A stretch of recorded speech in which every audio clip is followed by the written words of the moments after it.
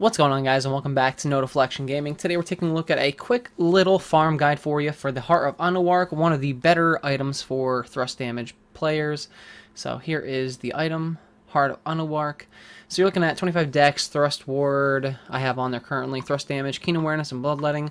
In my opinion, this is not one of the best rings anymore. It's a good ring, but in my opinion, it's not one of the best.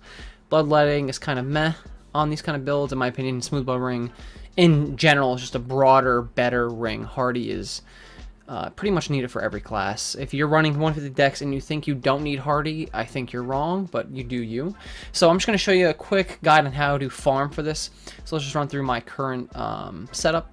So I'm in medium right now, so nothing crazy. Freedom, refresh, resil, physical, refresh, resil, relentless freedom, elemental, refresh, resil, freedom, refresh, result. So basically, this is kind of like my PvP setup, nothing crazy there.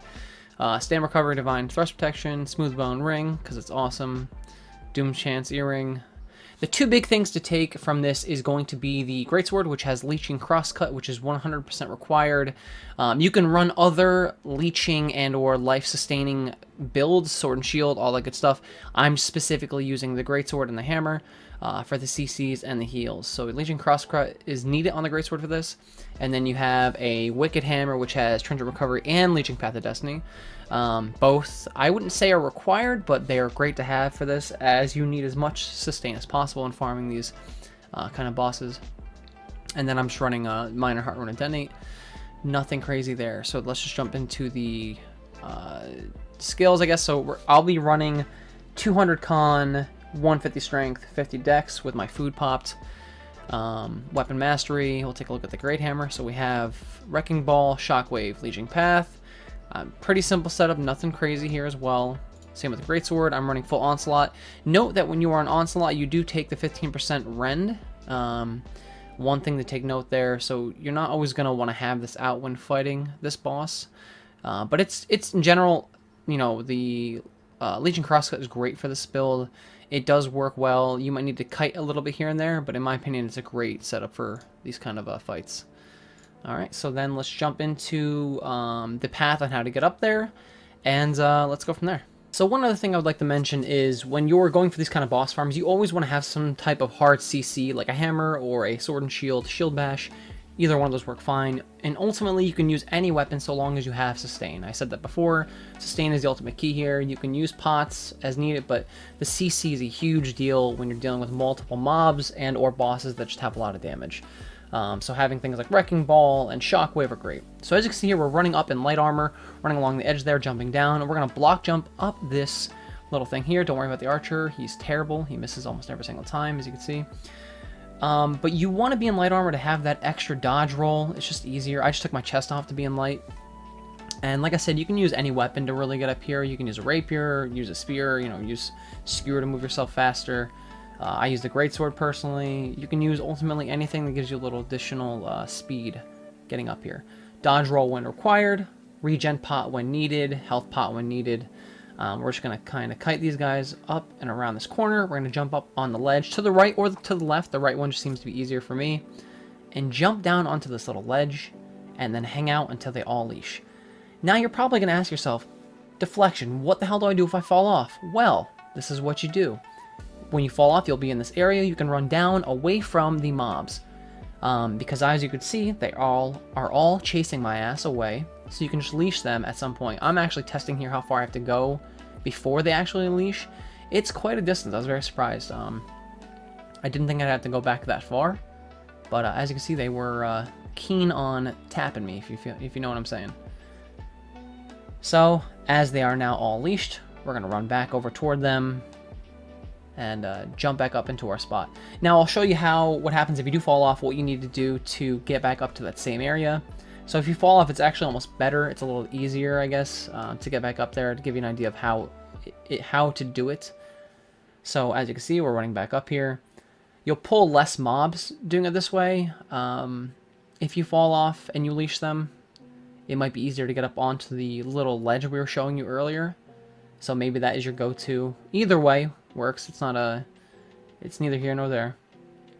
So as you can see, we're running up, doing the same thing. Jumping up onto the first ledge, moving over falling down onto the smaller ledge, and we're just going to block, because sometimes they could still hit you through that rock. I don't know exactly, like you just saw there. I don't know exactly why that happens, so I would suggest blocking or just staying as close to that stone as possible, heal up when needed. And the other thing to know is when these guys finally do leash, we're going to try to kill this one archer in the corner here first. I'm going to show you right now. This guy right here. He's going to chill out there in the corner. You're going to want to kill him first before you aggro Anhurawak. Corner, you're going to aggro this archer and beat the hell out of him, trying not to aggro anything else. Hopefully you don't aggro Anhurawak.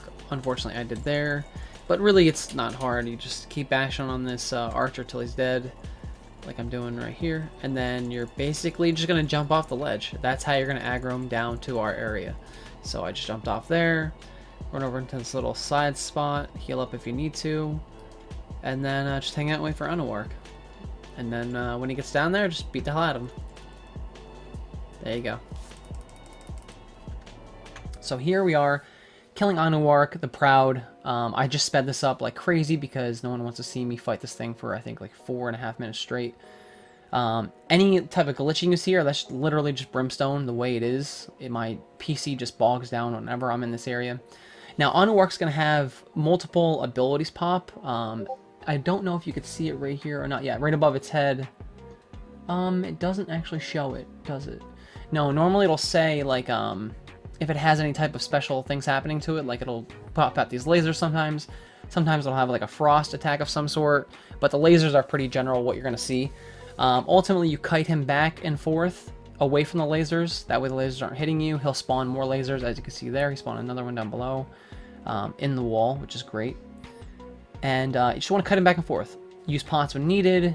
Use your CC as much as possible. You know, whatever you guys want to use weapon-wise. I just like to use the hammer and the greatsword. I've done this with sword and shield, hammer. I think hammer tends to be the #1 go-to CC weapon. So we'll play this out, let it go, and then we'll show you what I get from this guy. Alright, now we're down to the last couple of hits here. So like I said, medium or heavy is my preferred go-to when fighting these kind of bosses. You don't need to crazy light dodge, roll out of anything. So like I said, I'm just smacking him in the face. And then we'll end it with one shockwave. And that's it. So unfortunately I didn't pull the ring again, but you know, I did get some obsidian, some other stuff. So that's how you make the kill. If you guys like these videos, you know, let me know what else you want to see done.